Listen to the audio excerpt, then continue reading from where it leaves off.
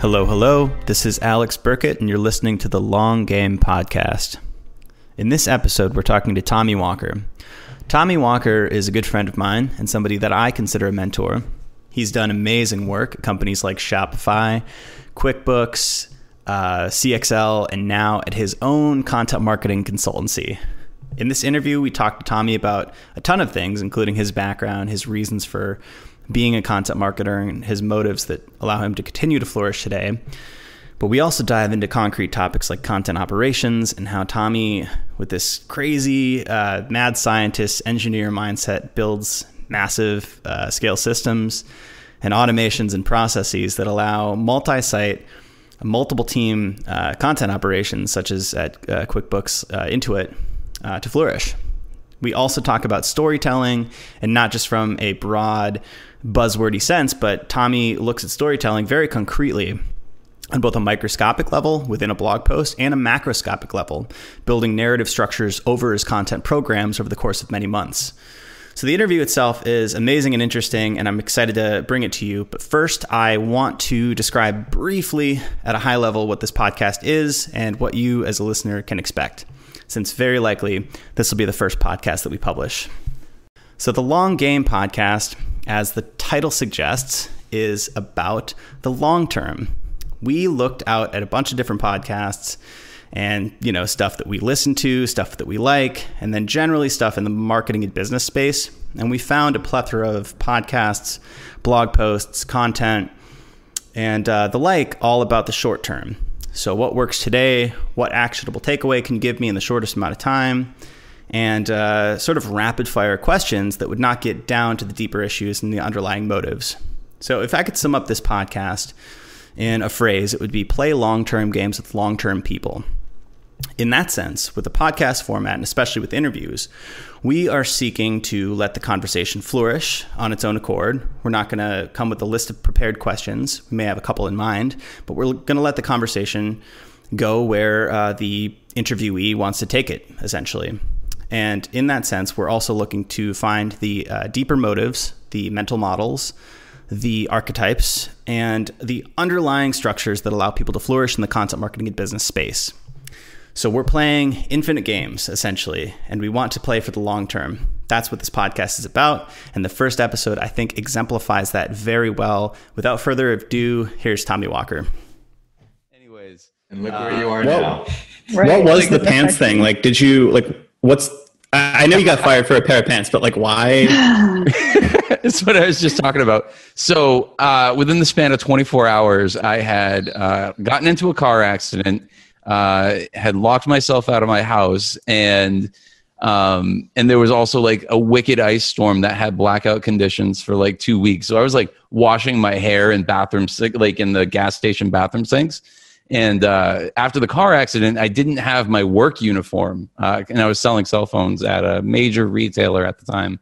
I didn't have my work uniform, so I went into work and had told the manager on duty, hey, these are all the different things that had happened in the last 24 hours. It was crazy. And it was 2009, so Wii's were super popular. And nobody was getting them in at the time, so he just had Wii's on the brain and was yeah, okay, cool, we have Wii's. And I was sweet. So I went and I borrowed an outfit off the floor, the sales floor, and sold a whole shitload of stuff, outsold everybody in the district because, that's just what I do. And at the end of the day, I returned the pants and I bought the sweater that I had borrowed. And I forgot my cell phone in the pants. So I called back and I basically said, you need to get my cell phone. I came back, I got it from HR. And then 2 weeks later, the manager on duty, the different manager on duty, the head manager came up and he was like, give us your walkie-talkie and your keys. You're suspended. And suspended was just code for being fired. So that was it.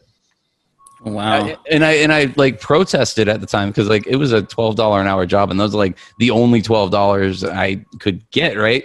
And I was living in a boarding house, and my laptop was broken and all of this other stuff. And I protested. I was but I didn't steal anything. They're yeah, we know. We watched the security tapes. We know you didn't steal anything. I was so why am I getting fired? And they're well, it just looks sketchy. So like the one time I've been working since I was 13. So like I had a job at a greenhouse when I was 13 and just worked my ass off for years. And that was the first time I'd ever gotten fired. And I was like, you know what? This is the stupidest reason I could ever possibly be fired. So I'm just going to start working for myself after this. Oh my gosh. I will never get fired over a pair of pants or some stupid shit like that ever again. Like never. So I think we should just enter the interview like this. This is a great segue into how did you go from that to CXL? Like, what was your path into content? Oh God, you went from like getting fired over a pair of pants. Like, what happened next? Yeah. So I got my first client within 2 weeks. I was studying. I was in internet marketing a couple of years prior to that. I got recruited from a gas station into a tech startup in the area. And okay, so we got to pause there. How does a conversation start in a gas station for you to join a tech startup? So that's a great question. My attitude, like we can just keep going backwards. I had graduated from a film conservatory when I was, that's where I went to college. And I moved home and I knew everything. So I got kicked out of my house and I was sleeping on my buddy's couch and the gas station was across the street. I had no car, like no prospects. I wasn't cool at all. I wasn't nearly as cool as I thought I was.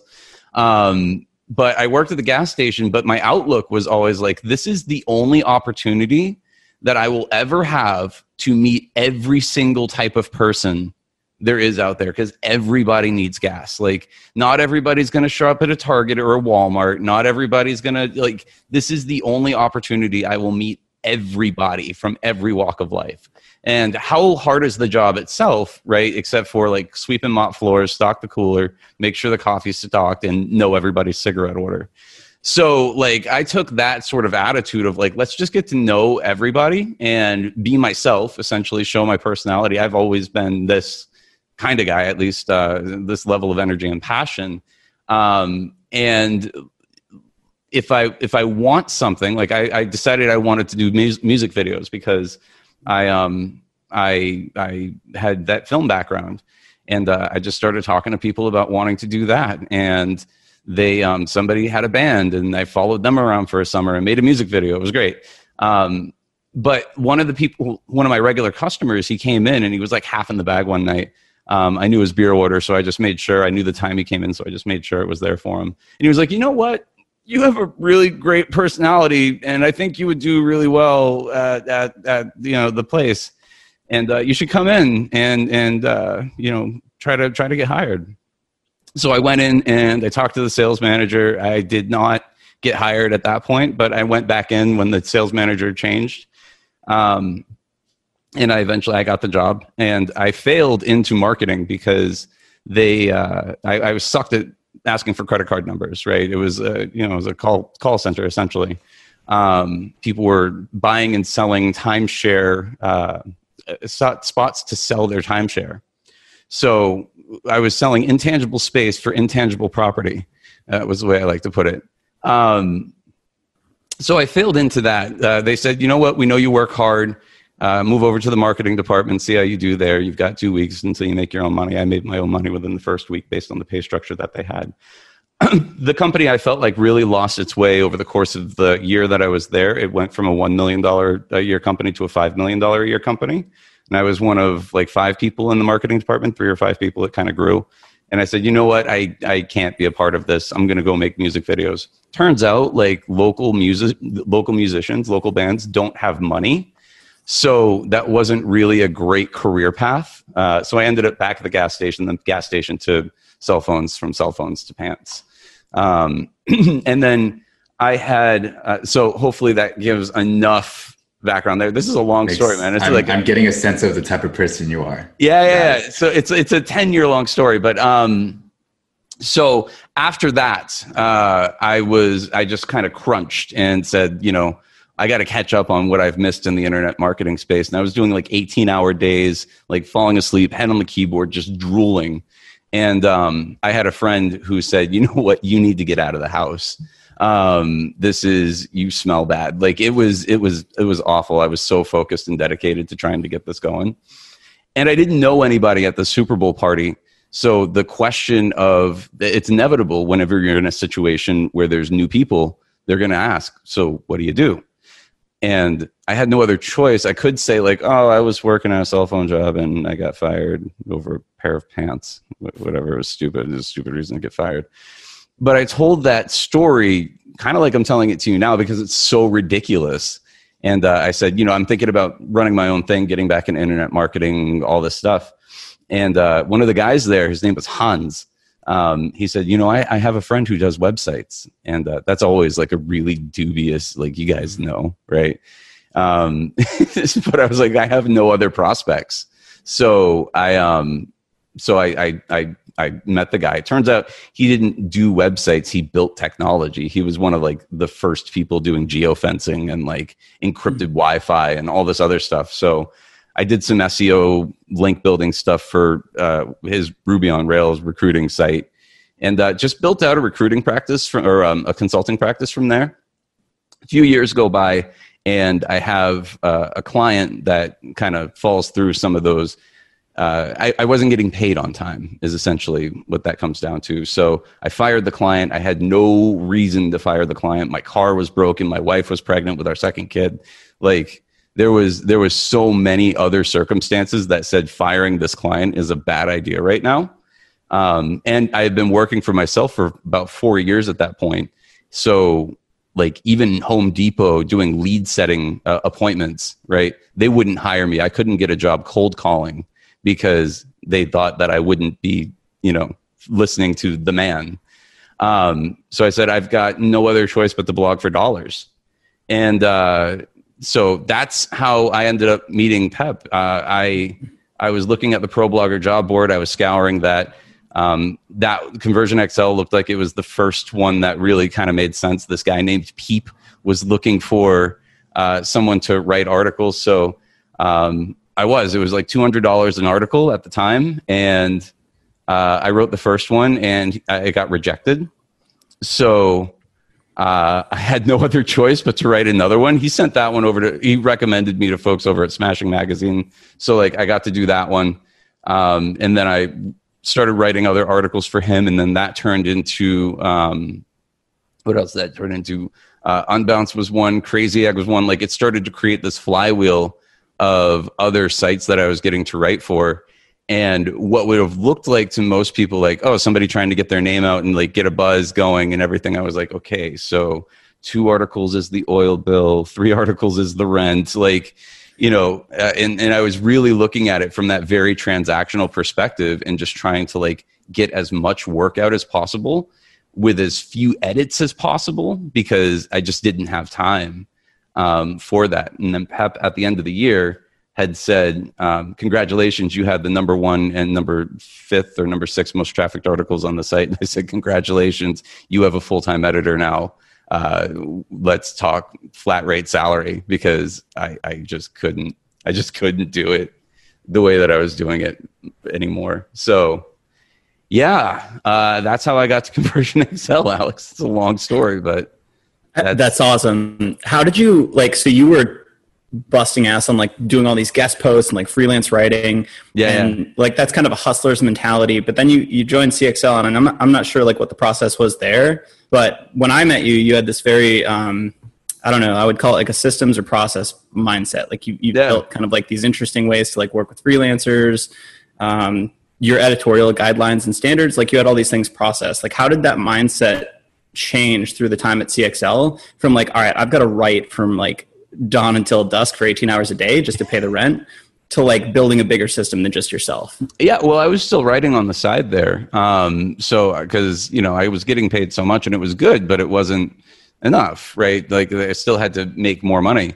And the thing is before I came along, it was really just Pep contributing to the thing. But I started bringing in more guest bloggers and things like that. And I had sort of discovered like, if I'm trying to manage all of this stuff through email, all of these submissions from the job that pays me the steady income, if I'm getting all of those, plus the system or like the other guest posts that I'm writing and this sort of back and forth, if I don't have a system to manage all this, if I'm trying to just manage all of my images, right? Just look at this on a micro level, any images that I'm inserting into these posts, if I'm trying to do that out of the downloads folder, but I don't know which blog posts these are supposed to go into because I'm balancing, 5 at a time. I got to come up with a file system. My wife was the one who recommended that. She was like, you got to come up with a file system for yourself. So I did that. And then and then after that, it was like, okay, well, now we've got, because you're talking about the Trello process that I had put together I had said, okay, well, if we're going to be taking in like Conversion XL, when I got there, I didn't realize the impact that I had being the editor and seeing how much it had grown because I didn't have access to the analytics at first. Once I did, I was like, oh shit, this is growing like exponential. Can I say bad words here? Yeah, totally. Okay, cool. So I'm like, oh shit, like this is grown a lot, and we were getting a lot more buzz, more attention. And I said, I can't manage all of this through my email and then everything else. So let's have a process, that basically moves things from left to right, from idea to in production to review to, the process. And if I have this volume of stuff, then I can also manage my own work a lot simpler because I have this stuff all in the same place, and I have this one visual system that allows me to keep track of it all. So it's always been just a matter of things being built organically out of necessity, because as the volume increases, as the contributors start, doing their thing more regularly, because we started bringing on more regular authors too, like and a few others. We needed to have a system to keep all of that in place. And then the other thing that I wanted to bring in, and this really evolved once I moved to Shopify, was I wanted our contributors to have visibility into each other's work too.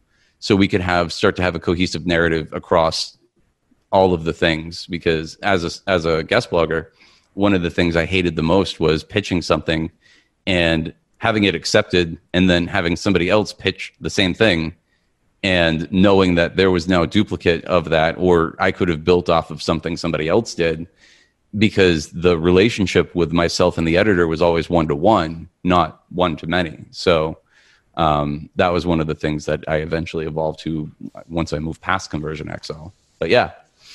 What did it That's look a lot like of talking. It's all good stuff. What did it look like to start implementing a process? I think sometimes when people are thinking about implementing process, they're thinking about like, what's the perfect thing to implement immediately? And I imagine you had to iterate as you went. How did you think about that process? And some examples would be interesting. Yeah. So it's the life cycle of a piece of content, right? That was the thing that I really sort of broke down in my head at first, was what are the steps to get this piece done, right? I've got an idea. And if I don't track my ideas, then I'm going to lose track of probably some good stuff just because I forgot. And then, once I go from an idea, what do I do there? And that's in production. And then once I'm done with production, what am I going to do but find images? And then once the images are ready, and I'm going to send it over to an editor, so that's going to be a for review. And really just breaking down the life cycle of a piece of content. And what does that take to get it from idea to published? As I've worked in different organizations now, those steps are basically the same, but there might be more in there now depending on how many stakeholders there are. So at Conversion XL, it was like, okay, idea, in production, review, upload and publish, right? If we were trying to get ahead of ourselves.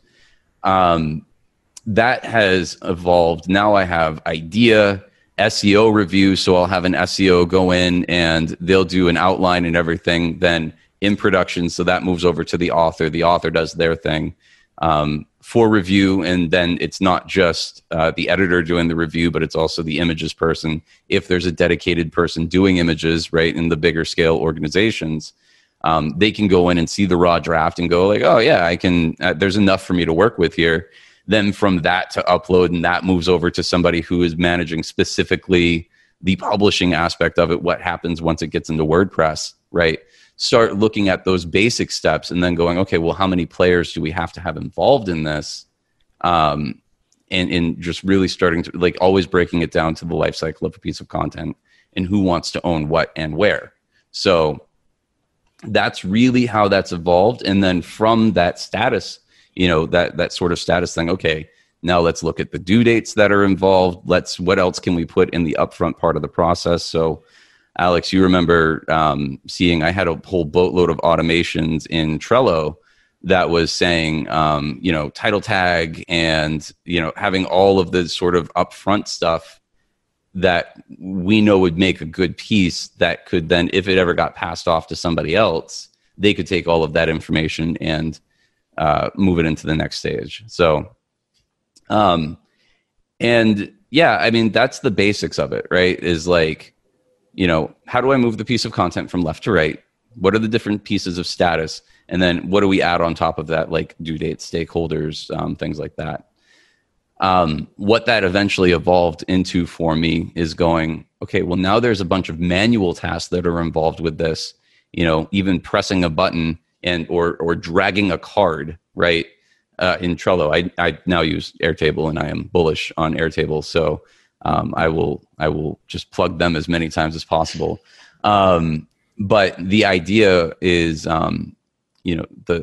even dragging a card from here to here, and adding the right people, this all takes time, and this is time that's taken away from, the actual focusing on the content itself and the editing and the feedback, right, with the author. So from there, I said, okay, well, how can I start to automate some of this stuff? So now all I have to do is flip a button, right? Flip the status from in production to for review, and then automatically the card moves, the right people are added, and all of this information starts to become a little bit more automated. The rule of thumb with automation is for every task you automate, you save on average a minute's worth of time.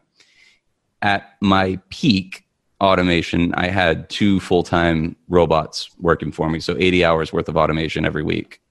And it's incredible to think about. And I'm going to stop talking here in a second, but it's incredible to really think about how many little tasks are involved that aren't writing, editing, and making sure a piece is good for publish, right? So wanted to streamline that part of the process as much as possible after getting that basic of what are the different steps. Yeah, I would say that's one of the biggest learnings since we started the content agency is just the minutia that we didn't realize would go into each individual piece. So I think we're all probably nodding in agreement there. I have a question for you, Tommy. Sure.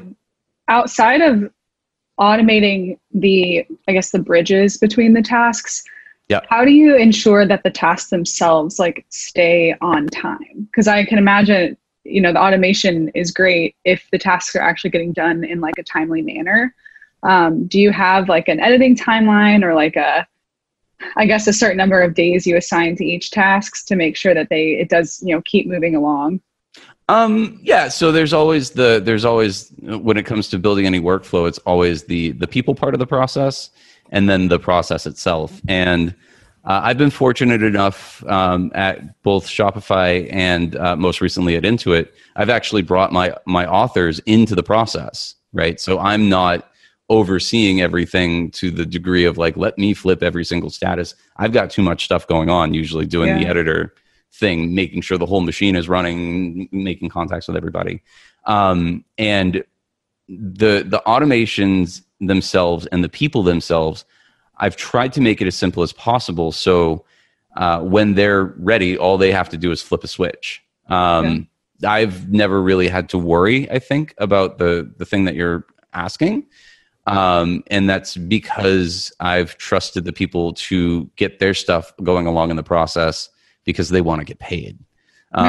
Is essentially what it breaks down to is they want to know that I'm going to review the content as fast as possible. And the other part about that is some of the automations that I've had in place, it's not just, okay, flip this thing over and then it's there. It's flip this thing over and then whatever editor is assigned to this, right? When I start working with multiple editors, whatever editor is assigned to this, they're going to get a Slack notification as soon as it comes in. So I'm trying to bridge that gap, bridge all of the gaps. Because if I were to say to you, hey, monitor Airtable all day, wait for a piece to happen. it doesn't work, right? You're going to get to it between emails or meetings or whatever. But if you're spending a lot of your day in Slack, which most of us in this sort of world do, and Slack tells you, hey, you got something you got something ready for you to look at, then it starts to move like clockwork. And the way that I really try to think of it is, are you familiar with Nir-IL? Mm-hmm. Yep. Okay, I know you are, Alex, because he's a big contributor. His big thing is he's a software development sort of. He doesn't really develop software, but he talks about building habit-forming products. And when I think about this workflow, and when I think about workflow from that perspective, I almost look at it from a software development perspective, right? If how can as a person, I've been trained by my phone to look at my LinkedIn notifications and email notifications and all of that. So how can I take that same software development mentality and develop those habits from the workflow perspective so content doesn't get lost, right? Yeah. That whole idea of like, okay, well, it's sitting there in your review queue. Now what? Right? How do you keep that process moving along? My review queue is coming to me and saying like, hey, you haven't taken a look at this yet. Something I'm working on a little bit more now is also setting automated reminders for things that haven't been touched. So once it has, if the status of that piece hasn't changed within a reasonable amount of time, we'll say 3 or 4 days, then you'll get another notification saying like, you're overdue, like catch up. Yeah. So as an editor, as the editor-in-chief, as the guy who's trying to oversee the whole thing and build out the publication as a whole, I want that workflow process and I want the people involved to be in that habit without it also becoming something that is cumbersome, right? I don't, really trying to think about it as a habit-forming thing because everybody here is a professional. So, yeah. I have another question on that human side. But yeah, so the system sounds like, if I could sum up, it's like nudges and incentives for the people within the system.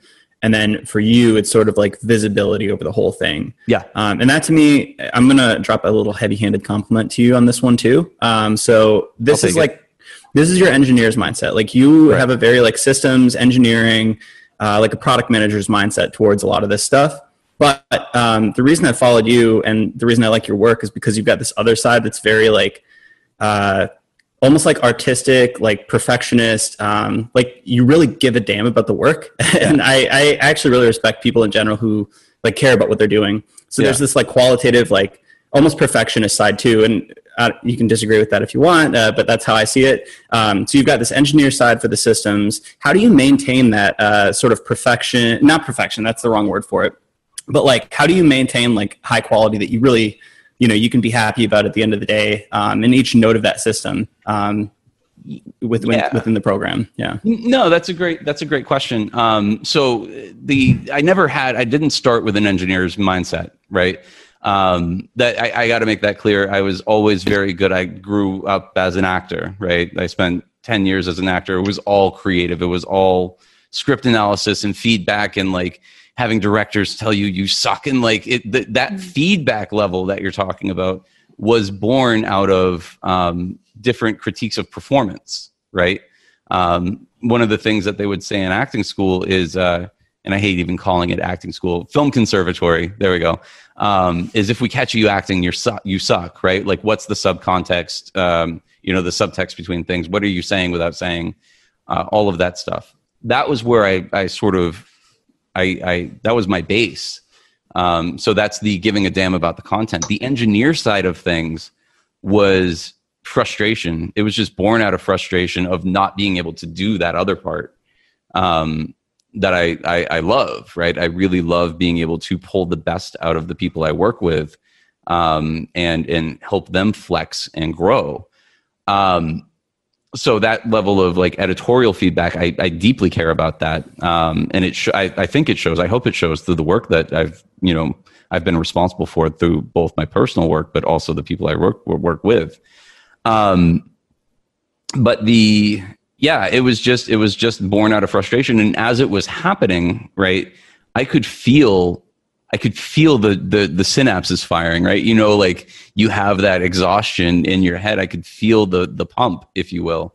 And it's since gotten easier, but it was definitely not a part of my brain that I was used to. And I'm glad at this point it actually looks like, you know, these are two things that were, you know, one came before the other. It was not the case. So yeah, and I'm still learning. I'm always learning. Like now, one of the things I'm working on with the workflow stuff is, and I'm trying to find a developer to help me do this, but doing automated keyword research within Airtable by doing connecting the APIs from Ahrefs into there, and then having a big old keyword list. From a multi-property perspective, something like that is one of the biggest challenges within large organizations is who owns the keyword, right? Does the blog team own the keyword? Does the SEO team own the keyword? We're going to do it on a product page. Having that big old keyword list, I can now assign, you know, we can have that debate and have it up front as to who can actually own the keyword. So like this engineer mindset has become a muscle, but it's always in service to getting the right work done. You know, and the only reason I ever thought about that is because our SEOs at QuickBooks were like, you know, hey, you guys wrote a blog post on a landing page that we're trying to do, and we got to take the blog post down. I'm like, no. You know, they win because the transactional pages make more money, but you know, it's like, okay, well, how do we solve that problem instead of just going like, all right, well, I guess we're just going to argue about keywords afterwards. It's like, well, no, the challenge here is visibility. How can we each have visibility into the stuff that we're working? You have a big old keyword list. I have a big old keyword list. Let's put these things together and then, you know, have a debate and do it Game of Thrones style as to who owns what. So first off, with the keyword thing, I feel like we're probably going to steal that, or like that idea. I saw Allie and David nodding there. I saw that integration tweet thing yesterday. Back off. No, I'm just Did kidding. you ever find someone to help you develop that? No, it's a brand new idea. It's a brand new thing. So it's patented. I submitted it for copyright already, and nobody's allowed to do it. Right.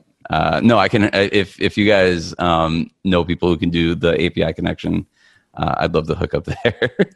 Yeah, we should hash that out. I've done some API work with SEMrush's API, not Ahrefs, so I'm not as familiar, but it is possible, and we do a lot of that stuff internally, so we could always hash that out later. But right, cool. I wanted to ask you another question, and this, my memory's foggy, but this, your background as an actor and studying that, like, you brought that into your work, I think at Shopify, in that, weren't you running, like, almost like seasons? Like, it was like you would do sequential kind of themes on different topics. Yeah. Again, it's kind of foggy, but can you tell me about that? Like how you approach that? Yeah. So, so my foundation in any of the blogging work that I've ever done has been in acting, right? It was always like, you know, what's a brand, but a script analysis, right? We have the opportunity now to interact one-on-one. This was the mentality originally. We have the ability to now be one-on-one with people who are also sharing cat photos. So like, how do we do that? When I was at Shopify, really had the opportunity to take a lot of time. I spent 3 months just sort of coming up with the strategy and the plan. And the way that I looked at it is every quarter is an act, right? You have a 4-act structure in pretty much everything, every movie, every TV show. There's always a 4-act structure in it over however many episodes or seasons that you have. So my concept was twofold. One, we're going to look at the year as a 4-act play, right, or a 4-act structure. And then taking another concept into play, the Marvel Cinematic Universe, right, which was sort of brand new when I was starting to come up with this idea. We'll have 2 parallel tracks, right, where we're telling one story on Mondays and we're telling another story on Thursdays. But there will be an intersection between some of these concepts that will play into each other. So now we're creating this net of content, if you will. And then from week to week, we're building out the sequence. And then from month to month, we're building out the I can't remember the phrasing now. I should. This is basic stuff, Tommy. essentially we're building out the narrative week to week, and then month to month, and then quarter to quarter.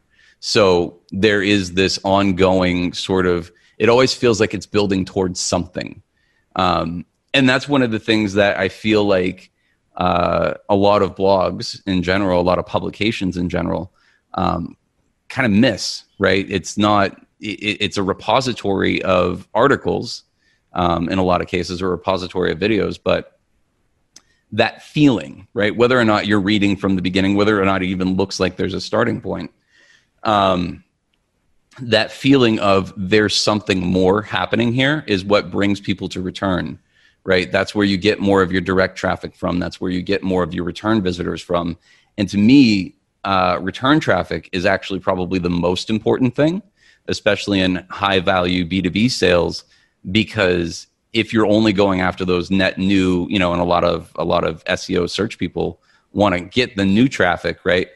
But if you're not getting that return traffic, you're never getting to that consideration point, and then you're always having to work harder on building up the top of your funnel. So yeah, and at Shopify, I don't even know if I'm answering your question here, Alex, but at Shopify, we ended up having, I think at its peak, a 60% return visitor rate, which is like, I've seen, 12% and 8% in other organizations. And to have that 60% as one of my like true north metrics was really good, because that's a high consideration. When I was it was Shopify Plus. That was a high consideration product. People were really trying to consider switching their entire platform in a lot of cases.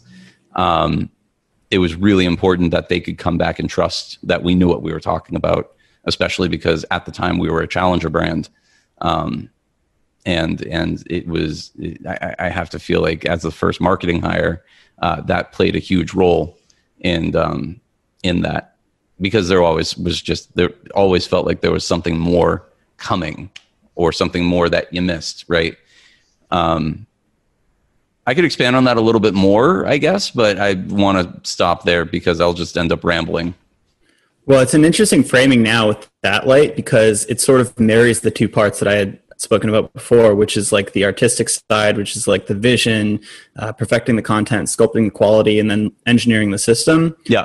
And maybe this is too far on the metaphor, but it sounds like you envision yourself as sort of a producer role. Yeah. It's like that would be the person that puts the pieces together and makes sure everybody's handing off and like doing their part, but also things get done on time, like you ship it to market on time, all of that stuff. Would that be an accurate assumption there? Yeah, I've called myself the editor-in-chief for a long time, but as I'm starting to, as I'm growing my own thing and really thinking about, what do I want to be when I grow up? I actually think of myself less as an editor, because that puts a lot of stigma, I guess, or there's like a association with what an editor really is. And I'm a publisher, right? Like really what it comes down to is I'm a publisher and I build publications. So, and if I were on a TV show, then I'd be a showrunner, right? I'm the one that's kind of helping get the whole thing going, and working with everybody from the writing staff to design and that department and graphics and all that. So, yeah. Just to touch on what I was going to say before, I want to build the sense, right? And we don't have this now because everything is bingeable now. But I want to build the sense of like, if you pick up on a show, like 3 or 4 episodes in, right? Like, remember when you actually couldn't watch all TV at the same time? If you came into a show, 4 or 5 weeks late, I want the sense for the publication that I'm running that you have to go back. I want you to have 15 tabs open by the time you're done with my site, and I want to hold on to you. I want you to be late for work by getting lost in this sort of net of content that we're putting together. And that's done by design on the calendar, but it's also goes back to that other side of things where we care very deeply about every single thing that we publish, and that there's this sort of interconnected narrative that's beyond just this one article that we're looking at right now. And on a tactical level, that includes internal linking and callbacks, right? Yeah. Like that's something that would bring somebody back to that previous piece of content. Yeah, exactly. It's foreshadowing and backlinking. Yeah.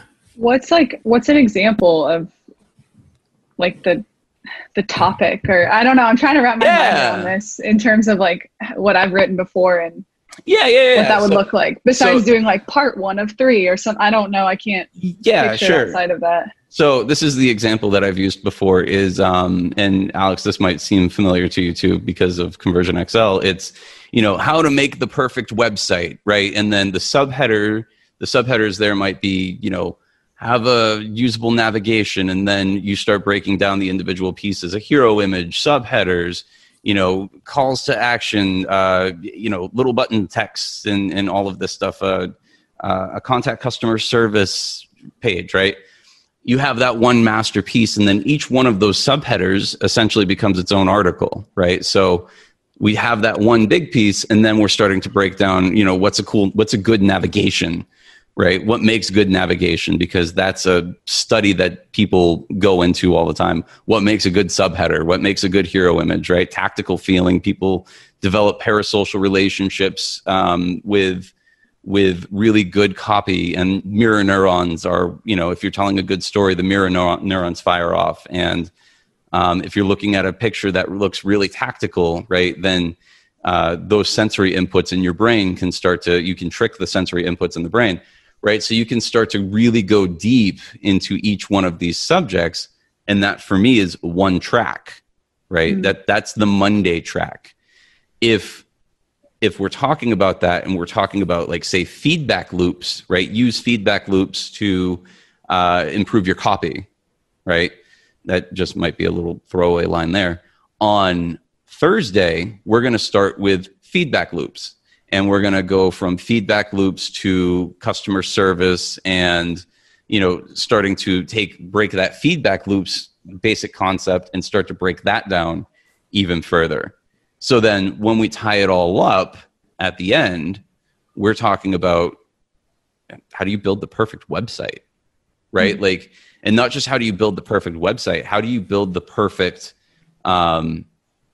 publication that is informed by your readers, and that is informed by, really solid design and like all of the neuroscience and behavioral science and all of this stuff that's going on behind it. That's just an example. There's, I could come up with a million others, but that's the one that's probably the most accessible to me at the moment. Yeah, as I'm listening to this, I'm reflecting on moments where I'm reading a blog, maybe like James Clear, Shopify, and like, oh, this is an interesting topic. Let me click this link. Oh, this is interesting. Let me click this link. And about the end of the article, I have like, 10 tabs. And I'm like, great, now I need to read these other articles. Oh, wait, I have a meeting to get to. And each of those articles leads to me clicking into more links. Right. Now that you're adding some structure, I see how that all ties together now. That's and if you're talking about Shopify, then no, I'm just kidding. But no, that's the point, right? Like that's the point. And I think that from a publishing strategy perspective, I'm not even going to call that a content strategy. That's from a publishing strategy perspective. Like when you go e-commerce, now you go Shopify because you just spent half of your week, or how much of your not half of your week. That's an exaggeration, but how much of your reading time have you spent on this one site versus the millions of other sites that you could have spent your time on, right? So who grabs your attention, who holds that attention, and how much of the share of that limited reading time that you're going to put together in a week, how much do they have? So did you typically assign the same like series to the same writer or two to keep like the voice consistent, or? It depends. So from and this goes into the people management perspective of things. I might, but I also will have, and I've done this plenty of times where, I've got people to feed, right? So having one person do all of it is actually, so right. I'm going to start back and say no. Because I've got people to feed, and the depth of the content that I want is too much for one person to keep doing week after week. It's like, Alex, you know where I came from. You can't have one person do all that stuff week to week without killing them by the end of the month. Yeah, especially the long form stuff that you were publishing too. It's incredibly intense. Yeah, but because your brain just your brain melts by the end of it. But I have had, group conversations, small group conversations, and have encouraged the authors to work with each other. And, because they all have visibility inside the pieces in production, I might say, as I'm reading a piece, as it's being developed, right? Like I'll tag somebody else who's in this, who's writing the next thing and say, hey, there's a really good callback in here, or here's something that you can reference that they're doing. I've worked with primarily, I've in my entire career, I've had 2 full-time employees, but I've worked with freelance teams of 6 to 10. And I've always operated from a team perspective, because as a freelancer coming from that freelancing world, like I said, I hated the idea that I didn't know what anybody on the rest of the publication was doing. Oh yeah. Right. I hated that feeling too. Yeah. There's just no context as to what's happening all around me. And therefore I only have my own little bubble and frame of reference. So by encouraging the team to work with each other, and sometimes I've doubled authors up on a piece too. Like this happened a lot at QuickBooks, where I had an author who was Ken Boyd. I'm going to shout him out. Ken Boyd, who was one of the authors of several Accounting for Dummies books. He would write a lot of the accounting stuff. Like it just makes sense. And then I'd have Eric Carter, who was the in-house legal counsel for a major multinational corporation. A lot of those things would go hand in hand, accounting and lawyering. Attorneying? Lawyering. Lawyering works. Lawyering, sure. And like setting up businesses and stuff like that. So I would have them work together on pieces, and they get to develop that relationship with each other. And in some cases, I don't know if this is the case for them, but in some cases it helps them build out their network, and it extends beyond just the work that we're doing together. And like, I care really deeply about the people that I work with. And I'm fortunate that I've been able to work with companies that just bankroll people who are incredibly talented, and that I get to work with and help them develop that work. So, yeah. I have some non-content marketing related questions, some rapid fire things, unless Allie and David have more questions here. But otherwise, we could jump into the fun questions. Yeah. Well, actually, I have 2 sections here. I can go longer too if you want to. So. Oh yeah, for sure. Yeah, I think I have a hard stop, but yeah, we should be able to get through these, and then we can always do a follow up. No, I can't actually. I have you just said you have double booking. This is what I'm talking about with the 2 calendars. Yeah. So okay, that's funny. Fun questions. Okay, so the first one, I have 2 parts. The first one's going to be overrated or underrated. I'm stealing this from Tyler Cowen's podcast. Sure. Basically, I say an item, and you say whether it's overrated or underrated, and you can pass too. So these are actually related to content marketing, most of them anyway. So let's do it. Qualitative research. Underrated. Okay. Storytelling. Underrated. I thought so. Content promotion. Underrated. Really? Okay. Link building. Manual link building. Overrated. Okay. Editorial calendars. Underrated. Yeah. Keyword research driven content. I plead the 5th. I don't know. Pass, yeah. It has its place. Fair enough. Shouldn't be the entire strategy though. Google's a fickle lady. Yeah, I think it gets myopic if that's your only strategy. But yeah. Yeah. All right. A/B testing. Underrated. Personalization. Overrated. Content marketing in general. Pass. All right, cool. That's all I've got for the overrated and underrated. Now I've got some random kind of rapid fire questions. Sure. So these are going to be less like related to marketing. What's your like most gifted book? And if you don't gift books, just the most like recommended book. Sure. Story by Robert McKee. Okay, cool. Yeah, I haven't read that. I'll have to check that one out. I'm looking to get more into like storytelling and psychology and stuff. So that'll be cool. Yeah, that one in Lou Hunter's Screenwriting 434. Wait, didn't you take a class by Robert? Or didn't he teach? Yeah, I did. Can I you took talk about that? a 3-day intensive study. It was like 12 hours a day for 3 days. The guy was ridiculous. He's like in his 80s too, and he just nonstop.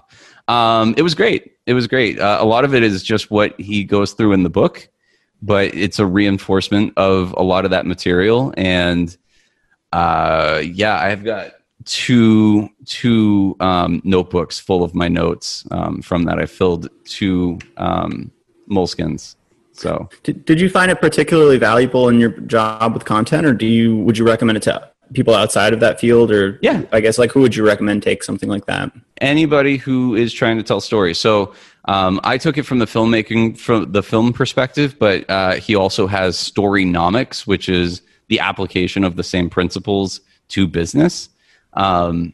Personally, I don't like, mixing the two. I think that something overrated the way people talk about storytelling in business is awful, and it becomes a buzzword, and it's completely diluted. I feel like it loses a lot of its meaning, right?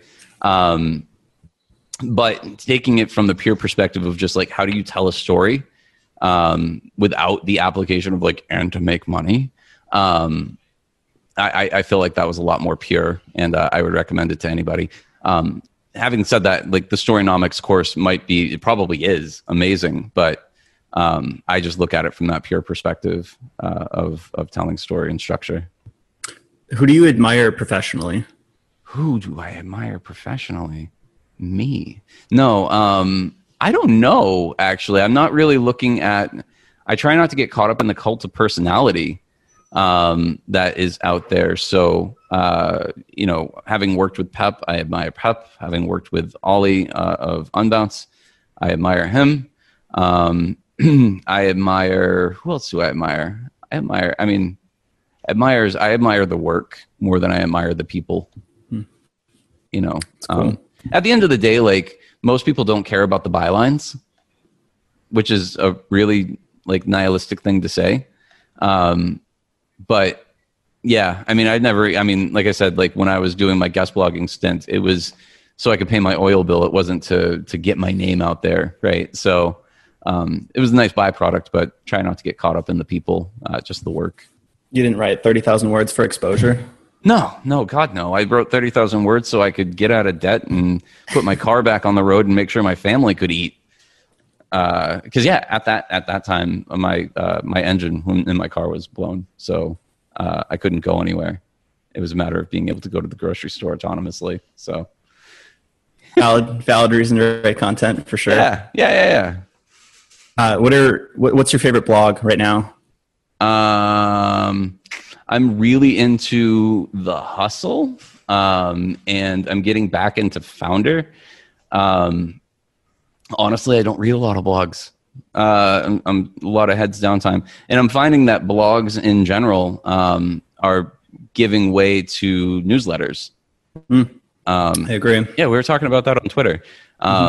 Yeah, there's a lot of newsletter stuff. I just signed up for it, but I haven't really gotten into it yet. John Bonini's Very Good Content. We were just talking about that literally right before this. Yeah. So I haven't started reading it yet, but the stuff he's putting out on LinkedIn is pretty incredible. And then Eddie Schleier, am I saying his name right? The stuff he's doing that was Some Good Content. And then Eddie's is Very Good Content, or something like that. If I want to admire, I want to be Eddie when I grow up. So, there we go. I think that's a better answer. Cool. I like that answer. And in order for us to get to our next meetings, we can wrap up here. So thank you very much for talking to us. And I guess, do you have any final words you want to say, or like where to find you online, like that kind of thing? Yeah. So pretty much everywhere is Tommy is my name. So LinkedIn, Twitter, everywhere, Tommy is my name. Try to keep it simple.